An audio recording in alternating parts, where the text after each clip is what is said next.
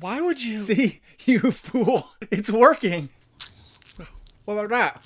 That good enough for you, Tom? Oh, I know it's gross, but that actually happened. And we'll get back to that part of the story, but if I don't give you some context, you're gonna have no idea what's going on, and it's just gonna seem like a crazy fever dream. This mad scientist Dr. Stubbins Ffirth got into guzzling vomit in Pittsburgh, Pennsylvania in 1793. French colonials had immigrated to Haiti, took over the nation, and enslaved a majority of the population. But there was one ex-slave by the name of Toussaint Louverture who started an insurrection against the French rulers. This was called the Haitian Revolution, and the Haitian slaves actually were able to successfully rise up, take back their nation, and found a state that was free of white rulers. And as wars tend to do, it created a lot of refugees, and boatloads of French colonials, along with some of their slaves, fled Haiti and made their way to North America, eventually landing in the docks of Pennsylvania. Little did the people of Pennsylvania or the French colonials know that they were carrying yellow fever with them from Haiti, as well as infected mosquitoes. So once they landed in Philadelphia and Pittsburgh, people very quickly started to get sick. However, this was in August, which in the United States they called sickly season, because this was the time when people tended to get sick with fevers. So once the French colonials started getting sick and dying, the citizens of Pennsylvania just thought that the French colonials weren't used to the sicknesses in their area, which is why they were weaker and dying. Their arriving during sickly season just accelerated the process. But then it started to spread to the locals, and the doctor started to notice that this was not just a seasonal fever. There was something much worse about this. And on top of this, they were shocked to find out that the people who were dying were not the babies, they weren't the old people, they tended to be teenagers and the men who were working on the docks. The men working on the docks tended to be physically fit, so it was an odd thing that they were the ones dying from this fever. But they finally connected the dots and realized that this was a new kind of fever that was brought by the French colonials. They tried to quarantine the refugees to stop it, but by this point it was too late. It was spreading too fast. So all they could do is get to work and try to find out what was causing it to spread. Since they didn't really have the technology available to them to study diseases the way that we're able to today, they had to use all kind of rudimentary methods. Oh, real quick, could you do me a favor and click on the subscribe button and the notifications bell? Give me a like and a comment. It really helps this channel to grow.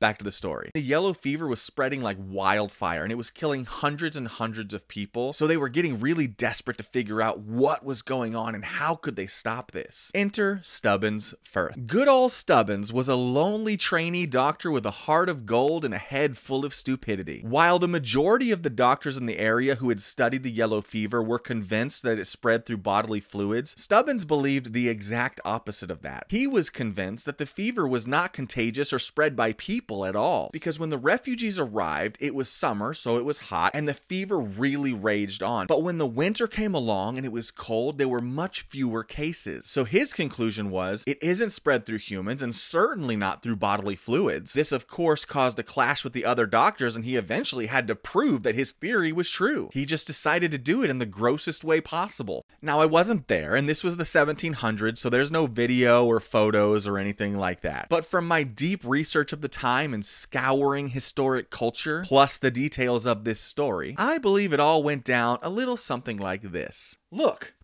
Dr. Tom, I'm telling you, this doesn't spread through bodily fluids. This fever has killed thousands of people. It's essentially been unstoppable. How can you possibly say it isn't spread through human contact? Because it spread faster in the summer and pretty much died out in the winter. Hello? Prove it. Do a series of scientific tests using the data that we already have. Take a control group of patients, bring them together. It's okay. I got it. So expose myself to the infected bodily fluids? No.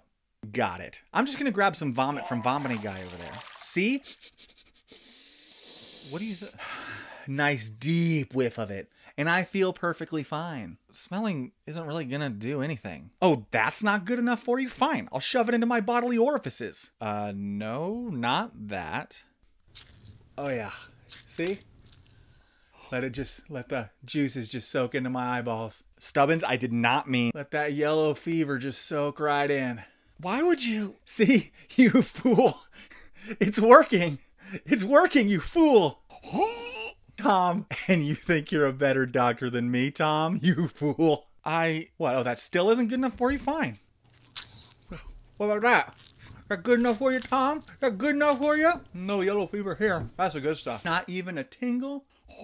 Healthy as a Clydesdale. Who's laughing now? We're gonna stop right there because the truth is Stubbins went way beyond what I was willing to show in that sketch. The real Stubbins went as far as to cut himself open and smear the vomit into the open wounds. He would also cover himself in the blood, urine, and saliva of the infected. And here's the shocking thing. Doing all of that nastiness, he actually didn't get yellow fever. And he, of course, believed that this proved his theory and published a whole paper on it. However, down the road, once more sane doctors had access to more data, they were able to show that the reason why Stubbins never got sick was not because it wasn't contagious at all, but because all of the infected people he was doing tests on were past the stage of infectability, which means that he pointlessly covered himself in the juices of other people and laughed in the faces of other doctors and proved nothing other than how far he was willing to go to prove a point. Thanks for watching. Please don't forget to subscribe.